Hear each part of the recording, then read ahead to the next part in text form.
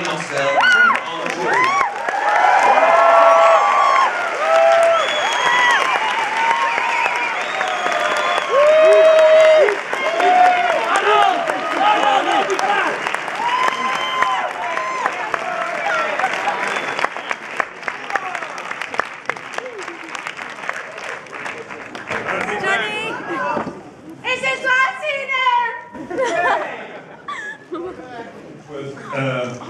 Thank you very much, Ziggy.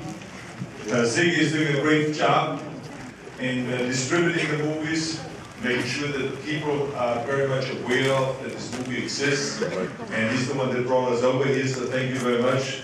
It was a great plane ride. You organized the publicity today really well. You had a lot of media coverage that you organized, so thank you. And it is great to be here today with all of you. And I have started my career right here in London. It was in 1967. I became the youngest Mr. Universe ever.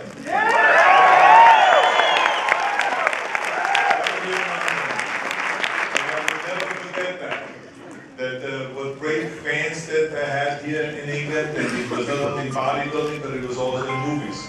This is why every time I come out with a movie, I come here to England, I come here specifically to London, and I do the press tour, and I do the premiere. I come here to the premiere, sign the autographs, talk to the people here, and be here. So it is great.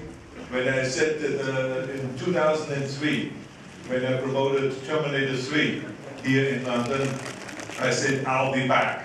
I'm back, so thank you.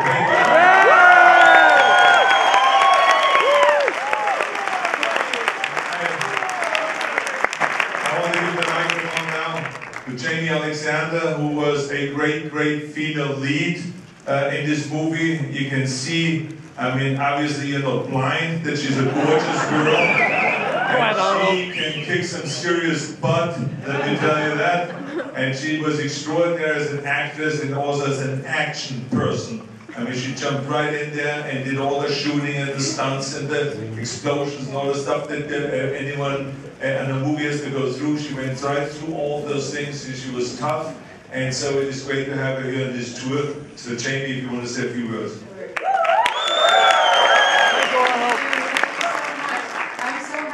To be here right now. I actually was here for 6 months last year shooting Thor: The Dark World, and thank you. And to be back and to be in London with you guys again and promoting this amazing film that I had such a great time on, and with these guys, I have to say Arnold's been very much a mentor to me, and to learn action and to learn responsibility from the Terminator has been one of the highlights of my career that I will never ever forget.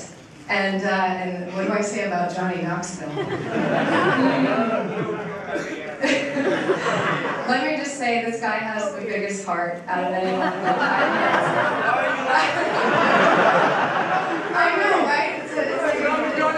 Is that like a secret? But he's so wonderful to work with, and he's got a great sense of humor, as you all probably know. And he kept the set very, very fun and very light. And I'm very, very, again, very blessed to be here. Thank you so much.